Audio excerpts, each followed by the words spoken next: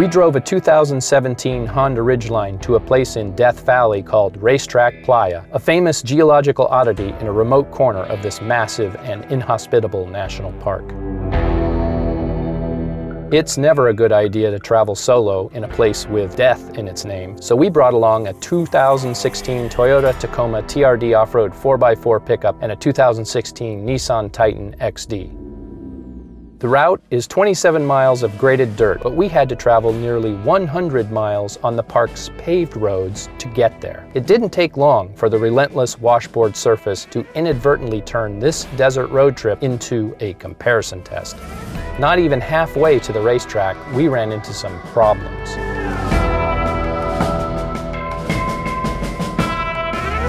After camping overnight, we hit the road early the next morning to get back to civilization.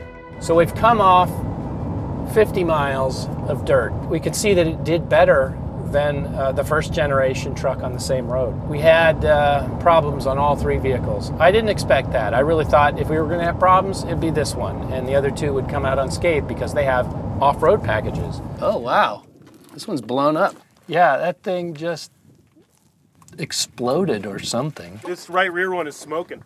Well, we learned something here today. It turns out that a washboard dirt road, if it's rough enough and long enough, can bring an off-road package to its knees.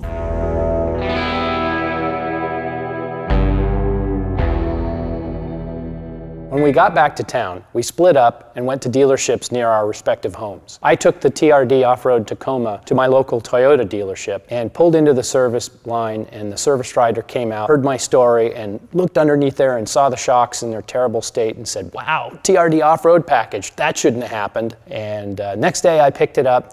They had warrantied it, didn't cost me a cent. Everything was great. And then when I got home, I looked at the ticket and there was some small print there that pretty much indicated that they didn't believe my story. I think they think I jumped it or something. You know, it said, "Suspect outside influence."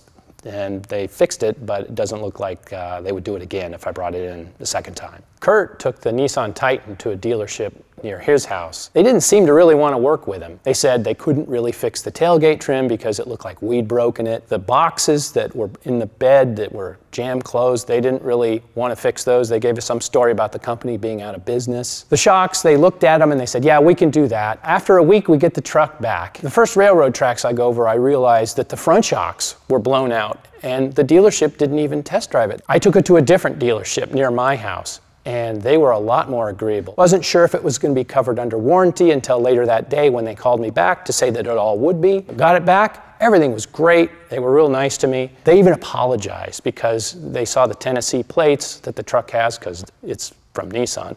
They didn't put two and two together though. They figured I was a tourist from manufacturer county, which I thought was pretty funny. The Ridgeline turned out to be pretty easy too.